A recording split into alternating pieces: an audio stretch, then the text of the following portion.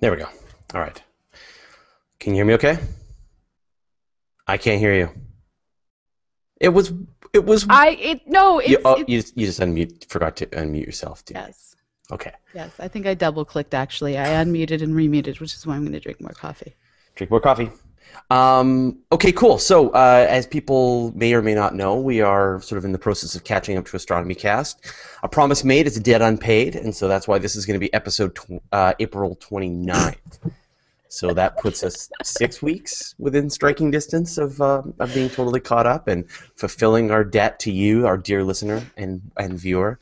So this is the third episode that we have recorded as of 2 days. And how many more? I think we've got three more this I'm week. not looking. I'm not looking. Now You your can't make calendar's me right. look Your at my calendar just calendar. marches on. That's right, of course, as we've said. One cannot look at Pamela's entire calendar at the same time, one whole week, and not be driven mad. Yeah, it Instead, it you just have to let these things happen one event at a I time. get a 10-minute warning and then I do what my calendar says when it says. And All hail Courtney. I gotta say, Courtney has got you just on a really good structure. This is perfect. yeah, Now and you do and this. Now you do that. yeah, yeah. I'm still on my first cup of coffee of the day. Should we wait?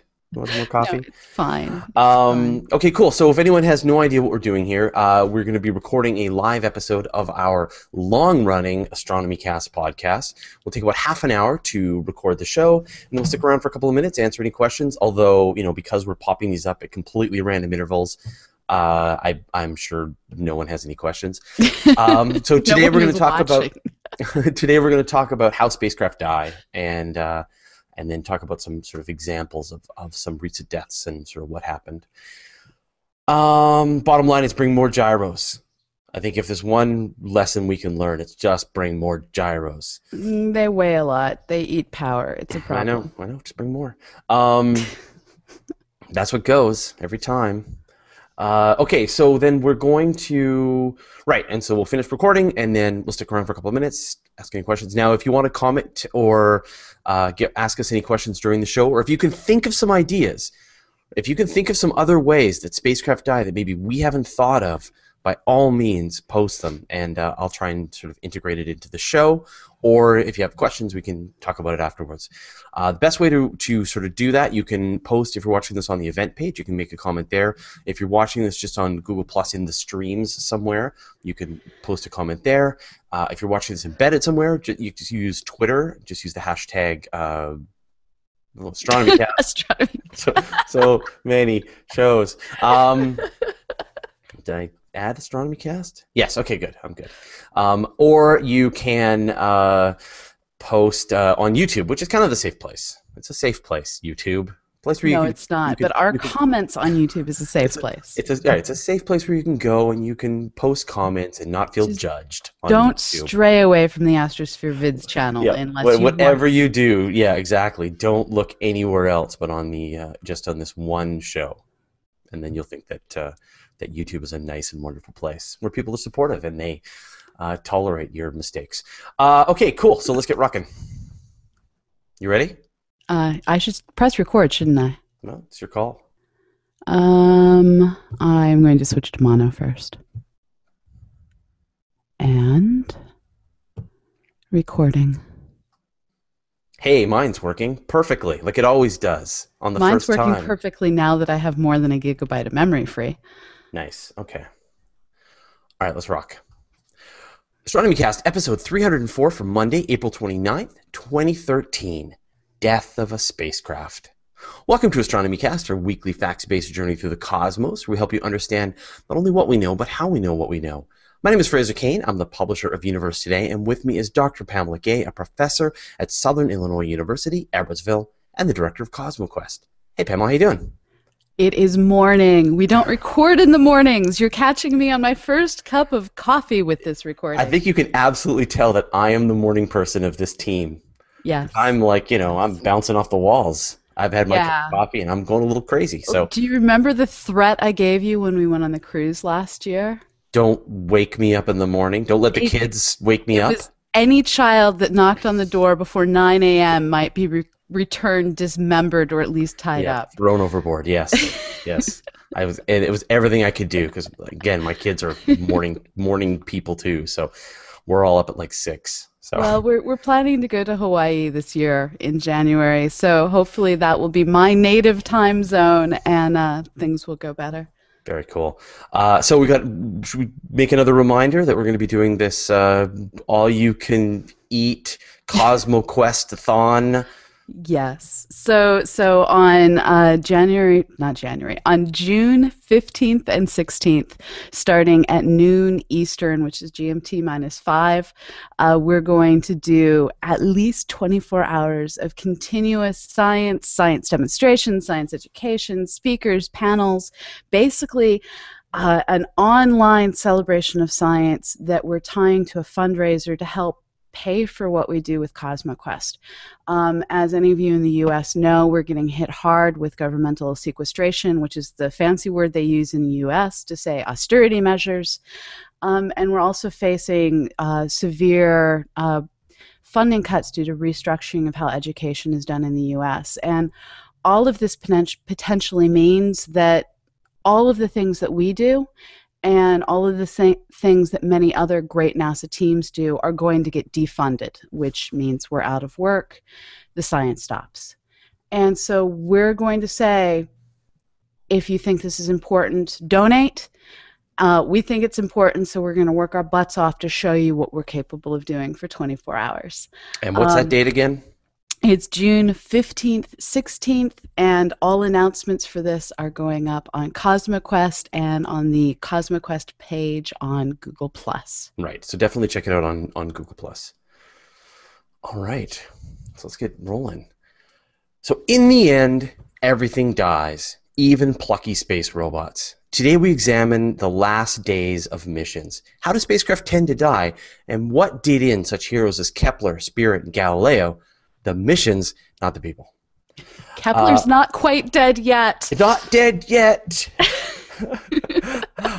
And this is the thing, right? This part, there are so many stories because most of the time, if you look back in the missions, they mostly die. In fact, you look at like what happened to sending missions to Venus or sending missions to Mars, that it's just disaster after disaster. And so I think we have a lot of material here. And spacecraft is a dangerous, it's a dangerous, complicated, risky venture, and we pay the price in human lives, unfortunately, as well, but definitely in robot lives. But it's important to remember that mostly dead is not the same thing as totally dead. Mostly dead, you can sometimes recover from. Maybe that's another show. Right, which is like just amazing spacecraft. You actually have that one on the list. Do I have that one? That's clever me, because that would be awesome. But that's going to take a little more research because those stories are a little more obscure. So so let's sort of like wind this back and sort of start at the beginning of sort of what goes into planning and launching a spacecraft, and then how can things go wrong? It's more a matter of what things can you count on not to go wrong. Anything can go wrong. Well, of course. So what kinds of things have gone wrong for spacecraft in the past? Well, the initial phase of danger is, can you make it all the way to orbit in an orbit that's actually useful? So you have problems ranging from failure to make it off the launch pad, although that's extremely rare nowadays. We've gotten pretty good at getting off the ground. Have you seen those classic videos, where the rocket just kind of goes up for 20 feet and then just collapses down on itself? Yes. Right? And boom, detonates on the launch pad. Yeah. So I wouldn't want to be on the top of that spacecraft. Past that form of failure for the most part. So then the next form of failure is, well, you had the initial stage of the rocket successfully fire, but then other stages of the rocket said, no, not going to work, and either fired wrong or failed to fire. And so the spacecraft didn't make it to the intended orbit, or it got steered wrong. And so now you have a misplaced spacecraft, and you have to figure out if you can rescue it from there. And this happens a lot. Yeah. We're still, probably once a year, we're reporting on a spacecraft that didn't a package of satellites or whatever that didn't make it to their intended orbit. And the Russians had a whole string of these last year where either a fairing didn't come undone correctly or something didn't fire correctly and things just didn't make it. Yeah, and so I mean, then what do you do? Because you've got this it's in orbit, it's working, in theory, it's functioning properly, but it hasn't reached its intended orbit. So Yeah, it depends on what the spacecraft was designed for. In some cases, having it in the wrong orbit, you live. You may not be able to do everything you had intended, but you can do most of what you intended. and I guess it can shorten the lifespan as well, right? Because it might be so low that it's Experiencing more actually, drag. yeah, interacting with the atmosphere, and then it's just a matter of time before it re-enters. But then there's missions like Phobos Grunt, which didn't make it where it intended, and then came back to Earth instead of making it to other planets in the solar system. So That was when not this the happened, plan. that was not the plan. And when your interplanetary spacecraft doesn't make it to a high enough orbit, that's very hard to rescue yourself from. If it's a communication satellite, you may not be able to do the intended communications. If it's a space observatory, you just change how you get the signals back and forth. And sometimes the price is a shorter mission that, Mm-hmm. normally you would be using all your propellant for reorienting your spacecraft and, moving it to different places during its mission. But if you have to use up all that propellant just to get you to your proper orbit, then you're not going to be able to use it later on in the mission. Right. And so yeah, there's always the option of fire all your engines and get close to where you intended to be. So lots of things you can do. The question is, does this grunt, which came back to Earth? No, it didn't. But in other cases, they have been able to get spacecraft pretty much where they needed to go. And sometimes what's interesting is the changes in orbit are actually due to realizing that the intended launch vehicle won't work. So like the Chandra orbiting observatory ended up not getting launched on the launch vehicle it was intended, so it didn't end up in the orbit that was intended. It's a great mission that continues to return great science. So you just make things up as you go sometimes. Okay, so we've got the situation where either the rocket detonates on launch, or the rocket, for some reason the upper stage doesn't fire properly, or it gets pushed into the wrong orbit. So let's say your spacecraft survives that. There's been situations where they haven't detached properly. The fairings haven't come off. Yeah, so when the fairings don't come off, your mass isn't quite right, which means that when the thrusters you have for maneuvering fire, they're either not strong enough, they're not in the right place anymore to be useful, and there's drag if you're in Earth orbit. And if you're trying to get out of Earth orbit, that extra mass is a problem. So that's another way to kill a spacecraft. All right, so let's say that we've successfully make it to space. We get onto our intended trajectory. Let's say we're going to Mars here. Because Mars kills things. Because Mars is where spacecraft go to die. So what are the ways that spacecraft can die kind of en route? You can lose communication and just kind of end up permanently orbiting the sun as basically a new asteroid, just a man-made asteroid. So we've had that situation, right, where we've lost all communication. So the rocket works fine, its thrusters are going great, it's on the proper trajectory. And we have no clue where the expletive it is. We just can't talk to it. Yeah. Yeah. It disappeared from all radio contact. Can't find it because they're tiny. Yeah. So. Yeah. And I mean, we had a partial problem with that with Galileo, but because its main antenna failed, but it still had its secondary antenna. So they're still able to communicate with it. They just weren't able to send back great big high-resolution images. So that one didn't kill it. That one didn't cause it to get lost. It's when they simply go dark that it's a problem. And what's kind of crazy to think about is with a lot of these missions, they're pre-programmed in advance, and so you can lose communications with it for months on end, and suddenly it'll pop up completely fine, functioning somewhere else. That generally doesn't happen, but it's theoretically possible. So we keep looking when we lose communications. Yeah, once we've lost communication with a satellite, the search for that spacecraft can go on for months sometimes. Yeah, there's a lot of pre-programmed in, okay, when you see the sun here, the earth will be here, so send a message. And there's a lot of what are sometimes called Lazarus modes, where a spacecraft will go into an extremely low power shutdown mode, and then periodically, when certain conditions are met, will send a signal back, and um, that would allow us to resurrect it from the dead. And you get these situations, yeah, where they go into the safe mode, right? And they, you know, can they bring it back from safe mode? And that's pretty much where Kepler is right now. And so this gets us to that great rotating problem in the sky, which is your gyroscopes. Bring more gyros. Like, why won't anybody listen to me? They take like six quite often. Yeah, but maybe they don't report on enough of these stories. They don't see that it's always the gyros. But they know it's going to always be the gyroscopes, and this is why they build redundancy into the system. But the What issue are these gyros? I takes think it's important for people to understand what these things are. so they're spinning wheels. They're often basically flywheels, and because they're spinning, they're very hard to rotate, so they maintain their orientation.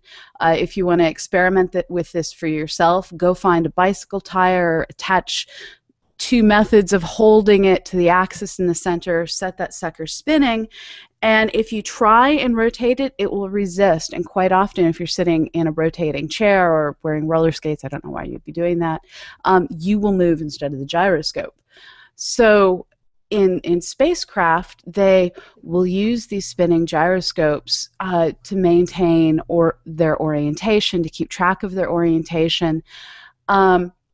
But when the gyroscopes fail, when they stop spinning, basically, if you lose your sense of orientation on the sky, you lose your ability to spin about a given axis. And ideally, you want three of these suckers so that you can keep yourself oriented in all three of the X, Y, and Z axes. Pitch, roll, and yaw are the things that we worry about rolling about with the spacecraft, where you have to worry about the pitch around the one axis, roll around the other, and then yaw back and forth. So you need all of these gyroscopes going. You can make do with two. Fuse, a spacecraft that was orbiting the Earth, figured out how to make do with one by using its magnetometer. I'm not going to say that word. Its ability to measure the Earth's magnetic field to figure out its orientation. But with Kepler, this mission that did go up with backup gyroscopes, these things that weigh a lot and require energy, it had the backups. It just didn't have as many as Fraser wanted. 8, 12, always more gyros. It is now down to two, and they're trying to figure out, okay, we have a mission that requires absolutely perfect pointing. We need to keep the stars exactly on the right pixels on our detector to be able to get the science we need to do done with this mission. And they don't currently have the ability to do that. So they have the mission in a shutdown mode. It is still functioning. It's still responding. They have it such that they'll pitch it over to look at the sun, not look at the sun, but point it towards the sun, and then the solar radiation will flip it back over. So it's basically moving in a known way so that they can check out the systems. They're communicating with it once a day, but it's not returning science. Yeah. And this is highly frustrating. So they have to figure out, can we get it doing science again, finding exoplanets again?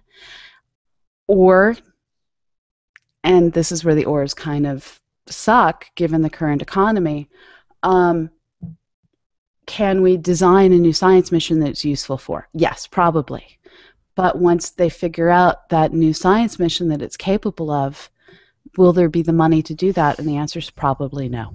We need a Kepler 2 and 5. We need 5 more of them. I mean, it is like the most important mission, one of the most important missions that's been launched in recent times. I mean, this thing will find, theoretically, another Earth. Right, but yeah, that's cool. But at this point, we don't have the ability to do that It's much with cool. the information. Look at what James I Webb's know, but use capable it as of a doing. target for later on for the next mission that's designed to for the terrestrial planet finder. That's all. It's But scouting out locations for the so, terrestrial planet finder, which but that we are going to be bringing back from the dead.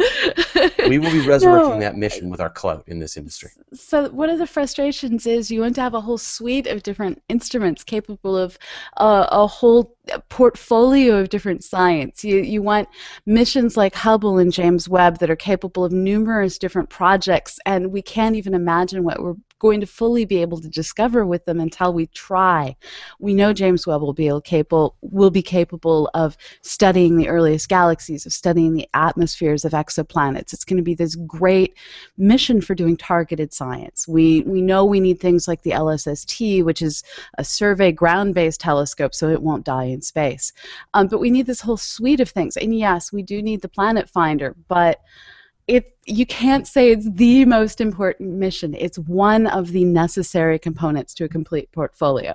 Anyway, they won't bring enough gyros, so it won't matter.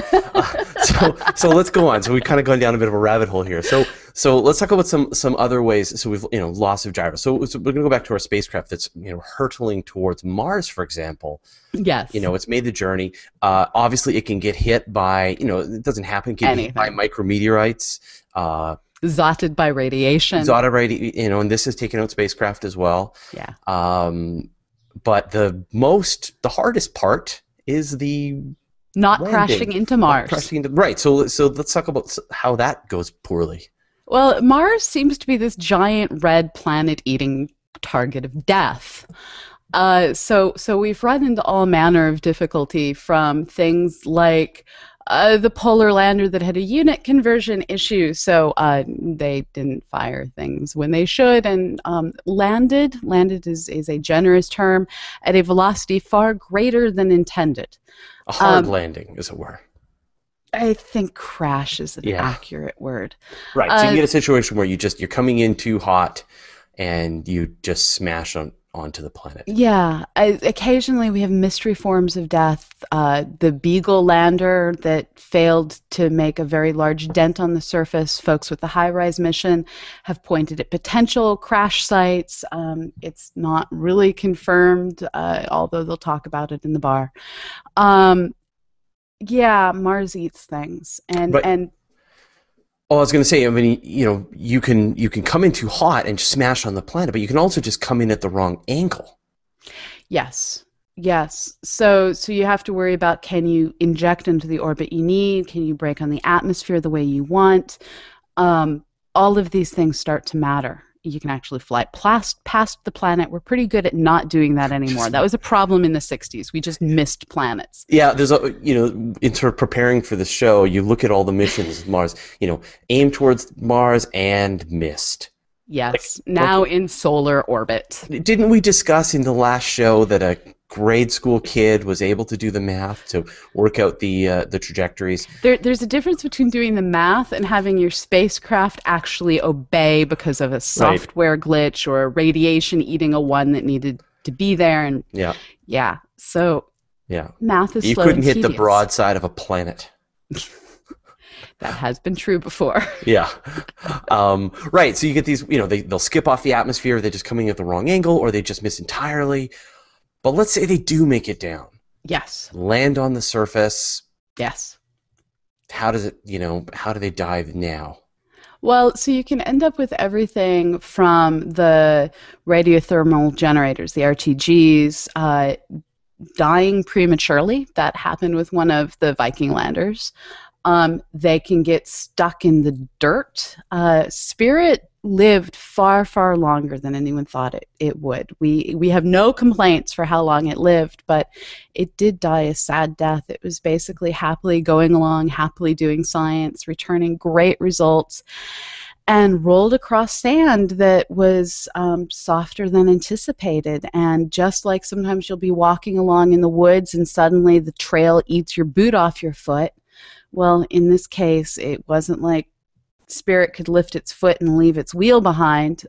It just got stuck. Can you imagine Spirit chewing its own robotic leg off somehow. If it had some kind of, if it used its rat tool on its leg and just kind of ground it away until it, it could keep moving. I don't know if anyone's thought of this. I'm pitching this to Somewhere there's NASA a right now. web comic now getting written about Yeah, it. but Spirit chewing its own leg off on the surface of Mars, right? But I mean, yeah, I mean, as you said, I mean, Spirit was already suffering pretty badly. Yeah. Was it the one It that was was doing dragging? good. It was No, dragging a no, leg. that's Opportunity. Opportunity. Opportunity's still happily dragging its frozenish leg Yeah, behind. I think it it should actually hasn't it should lifted chew it up. off. um, but yeah, I mean, these are at the end of the day, these things are mechanical machines. They're out on the surface of Mars. There's no repair coming. They're And gonna no one to come and tow them out of the dirt. Yeah, they're gonna wear down, and so you get mechanical failure. I mean, maybe it could have pulled itself out of the sand if it had No, more. it was just stuck. It was just stuck. And again, this was a mission where they figured out, okay, the sucker's stuck, and they tried so long. They tried. There was the whole free spirit movement to get it unstuck, but they couldn't. So when they realized the sucker was stuck, they turned it into a non-mobile science platform, and they pointed its cameras up. They did some astrometry work. They did all sorts of neat weather work. But then it froze to death. That is quite often the fate of things on Mars. Is So let's talk about this. Yeah. so computers, servos, pretty much anything that's a manual, that's mechanical or electronic, has a preferred operating temperature. They don't like to be too hot. That's how Venus kills things. But they also don't like to be too cold. And when batteries get too cold, they stop charging. They start being able to give you electricity. Anyone who's been outside at night too long knows that your headlamp will start to freeze if you don't put the battery packet inside your jacket. And with Spirit, its system simply got too cold. In previous Martian winters, they'd been able to park it on an inclined hill so that it was maximizing the amount of sunlight that it got. And they were able to keep its temperatures above about -40. That's one of those temperatures that's not pleasant to experience, but a human will survive. Mhm. But they think that final winter, when it was stuck in the sand at a non-preferred angle, that it probably got down to about -55 and just wasn't able to come back out. That when the Martian summer came back, it just wasn't sufficient to thaw things out, and the ability to charge things back up just wasn't there anymore. And I think a more severe example of that is what happened to the Phoenix lander. And that one they kind of knew Yeah, was going to it was a happen. There suicide was no, mission. yeah. This was the robotic version of One Way to Mars, One Summer on Mars, and they landed it in one of the polar regions. They knew it would shut down. They knew that it would get stormed on. And they figured it would get too cold, but it had a built-in Lazarus mode just in case it managed to stay warm enough and managed to conserve enough power to make it through the winter, and it didn't. It didn't. Yeah. Yeah. So I mean, it got it must have gotten it got snowed on. It must have gotten covered in snow during the Martian winter near the poles. I mean, -100+ degrees. It would have just been really devastating on the spacecraft. Right. So it wasn't a surprise they weren't able to reach it again come summer. But they tried. I know. I remember. They tried. Yeah, they were like, this isn't going to work, but we're going to try. But now, we've talked about mechanical failure, and you talked about the RTG sort of not working. But I guess, with something like Curiosity, what are the how will Curiosity probably die? With Curiosity, it could unfortunately have any manner of unnatural deaths, ranging from getting stuck, getting over inclined, rolling over because it got over inclined. They have lots of safety modes to prevent that, but you never know. It's Mars. It could get impacted from space. That's never happened on Mars, but it would be cool if a random rock from space ate random spacecraft on Mars. Highly improbable. Most likely, it's just going to hit either a mechanical failure where it locks up and can't move anymore, or it's going to hit a power failure where it's no longer able to get enough battery signal going to um, communicate with space or rove its way across the surface. That's I mean, the kind of its nuclear. planned form of death. Yeah, I mean, it's got this RTG, plant power plant in it, and that's actually going to last it for, it could last it for a long time, years and years and years. And the plan on this was at least hundreds of Martian days. Hoped for more than that. Hoped for, I mean, there's the occasional hope for thousands of Martian days. I don't think anyone quite goes that far. Um, but eventually it's going to be lack of power that kills Mars Curiosity lander unless it gets itself stuck or rolls itself over. Those are the two fundamental ways that it could die: is either a wheel getting stuck, mechanical failure, or it over inclines. But the built-in measures to prevent it from getting over inclined are huge. Now, what about spacecraft like New Horizons? I mean, and I guess that's sort of similar as the Pioneers and the Voyagers, which they don't seem to ever die. Like, how long has the Well, Voyagers been going for? I 30 think they've been years? going for longer than I've been alive at this point. Yeah. So these are again spacecraft that have RTGs, nuclear powered, have the potential to get. It's constantly diminishing amounts of electricity as they go through the half lives of their fuel source. But as they're shutting off instruments, as they're going into low power modes where they simply ping back to Earth every once in a while, they're capable of lasting an extremely long time. With New Horizons, we have to fundamentally worry that we don't know what all is orbiting Pluto. And we're finding that there's more and more stuff orbiting Pluto than I think anyone imagined when they launched the spacecraft. So there is a very real, low probability, but still real and has to be thought about possibility that this spacecraft is going to impale itself on a small moon, debris, or something else that will simply destroy it. Hoping that doesn't happen. But other than that, its limitation is one of maneuvering thrusters more than end of life. So it's just going to keep flying for quite some time, just as the Voyager missions have. Until they can't, they're not able to either, I guess, communicate with it if they get a power failure, or if they just can't orient it anymore. So could you have a situation, I mean, with the Voyagers and stuff, where they just get too far away that we just can't communicate with them anymore? That is much more an issue of their signal is too weak to coherently make out. And that eventually will become a problem unless there's major breakthroughs in radio technology, which we can hope for. But I mean, imagine trying to hear your cell phone signal from Mars. We're going to hit that point eventually. And heck, my cell phone gets sad if it's in a farm field too far Yeah. from the cell tower. Yeah. But I guess that, I don't know, if is that the sort of the final escape, right? That the spacecraft just got too far away, that we were nothing went wrong. It launched fine, it traveled fine, it did its mission, it was so successful that it just got so far away that we just couldn't talk to it anymore. I would not be surprised if that was the final fate of Voyager. That's It amazing. was an amazingly built mission. Yeah. Cool. All right. Well, thanks a lot, Pamela. It's been my pleasure. All right, save. We didn't get to any of the cool ways they die. Well, I saw that you're like, well, maybe this should be 2 episodes, but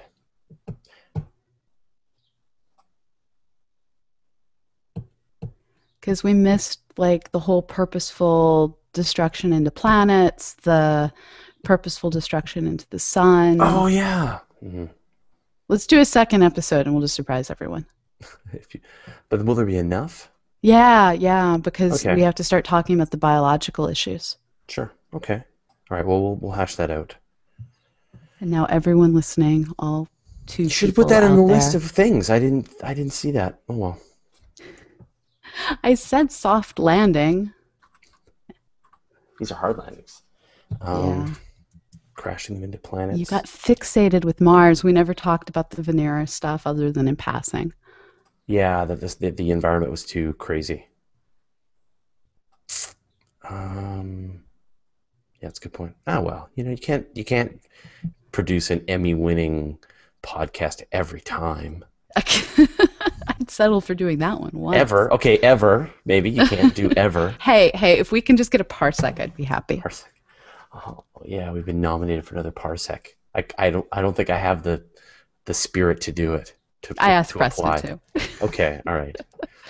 Um, okay, I have saved mine. I I'm have gonna done make the same. I'm gonna make sure it's uploading. Then we will interact with the poor viewer still watching us. Oh, are you still sleepy? Yes. I was telling Fraser earlier, I have Lafferty's new book, The Shambler's Guide to New York City, and it's excellent. And this is a problem because I figured yesterday while making coffee, yeah, I'll just see how it starts, read a couple. No, I'm like 150 pages in or something. And yeah, I was up late reading last night. Damn you, Merv Lafferty. There you go. I Read her say new that with book. love. Read Myrtle Lafferty's new book. Okay, so Yes. any comments? Orju notes that it was because they couldn't convert to metric in America. So that's exactly what happened, right? Is that you Americans don't use metric, No, it's a and problem. it is a problem. But right, so what happened was there was two teams, right? There was European team and there was American team, and the Americans were doing all their work in imperial, and the Europeans were doing everything in metric, and they forgot to convert when they merged the code together. And one of the ironies is when I was working at Astronomy magazine, I got an article on the polar regions of Mars from someone who I won't name, and every single unit conversion in the article was done backwards. And Orju also notes that I need an RTG powered car. Yeah, you absolutely do. An RTG powered car would be fantastic. It would Yeah, it would I just don't be. want cancer. But you never have to refuel your car, and this No, is, I but think. I look at the Teslas. They're building the supercharge stations Mhm. all across the United States. Buy a Tesla and never pay for fuel again. You just have to plug in now and then. Yeah. Michael Jobin wants to know if the Voyager gyros are still good. I don't know. I mean, yeah, I would They assume. Does it use I gyros? think Does it it use might have thrusters? I think that it's just kind of there's nothing unstabilizing it, so it's good. It's not like it has to point. I mean, the Hmm. problem with all of these other missions that require all the gyroscopes to be functional is with telescopes, you're constantly moving that sucker around to look at different parts of the sky. And it's that constant motion that requires all the gyroscopes. I'm not sure you need to have that much. You Right. may be able to simply say the sun's over there and use your thrusters to center on the sun with something like Voyager. GeForce 833 says, "Why do we use the Pacific Ocean to crash old satellites into? Bring some down in the Atlantic or the Indian, because the Pacific is becoming the great toilet bowl of dead spacecraft." So why do Well, we use the Pacific? because the Pacific's bigger. Bigger. I mean, you just want to have a giant target, and so everything gets junked into the Pacific because it's a much bigger target. Also, think about it. Um, with the Atlantic, you have a very small space between North America and when you start hitting Northern Europe. Then there's a bigger gap between South America and Africa, but it's still the type of gap where a log with lizards on it can eventually make it all the way across. Right. This doesn't happen in the Pacific. There's just little tiny archipelagos. So yeah, Yeah, and it also depends on sort of the way the orbit goes, because you can kind of move, from over the United States all the way down towards Australia. And so you got a big long stretch that you could be ditching a spacecraft in. It really just depends on your orbit. I guess if it was a yeah, polar mission that only went over the Atlantic Ocean, they would ditch it in the Atlantic. yeah. You don't have orbits that work that way. Well, no, you can. I'm just saying if you had, I can't think of any reason why you would want to, but you could have a polar orbit that it's just, running from the North Pole to the South Pole right through the Atlantic Ocean, and then you'd be. But there's no way that it wouldn't go over both oceans. You No, I can't have understand. an I orbit that understand. only, okay. But then you could. Then you could if you're like, it's equal time. Uh, All I'm No, saying. Pacific's still bigger. It's still bigger, I guess. Um, that's it. That's all the comments I've got right now. That's because Okay. we popped up at a strange time. So, next, let's look at our calendar. I'm going to look at my calendar because I can look 'Cause- at my whole calendar and you cannot be sent to an insane asylum Right. uh, So I have us on my tomorrow at calendar. 10:30 Right. to So 2. right. So that's prep time. So I Yeah. think that means start at 1? 1 p.m. Or should we just do noon 1? Right. Okay. Sorry. Yeah, 1 p.m. your time, which is 3 p.m. my time. Or we could do noon, which is 2 o'clock my time. So it's like the same times as Monday. Why don't we do that? Let's do the noon. Okay. Okay. All right. And I would like to do the crazy successes as opposed to more depressing failures like the. I want to do more depressing failures and then do the successes. All right. All right. I'm not sure we have enough for a show, but we'll talk about it. We'll talk about it. Well, we can also talk about how like epoxy got repurposed. So Hmm. the undead missions that had Ooh. interesting endings. Ooh, you said a keyword. Undead, Undead missions. zombie Zombie spacecraft. spacecraft. I love it. Okay. All right. Well, we'll talk about it and we'll come up with something for tomorrow. Okay. Okay. All right. Well, thanks everyone for watching. Thanks Pamela for bringing your brain, and we will see you. We'll see you tomorrow, I guess. What's this? Sounds good. Voyager is spin stabilized, says Nick Okay, that's Revoltus. how they do it. Yeah. So the And entire spacecraft is a gyroscope, basically. Audrey says that Pamela gets a mention in this month's UK version of Astronomy Now in relation to you, Wingo. Oh, awesome. Very cool. Okay. All right. Well, we'll see you all later.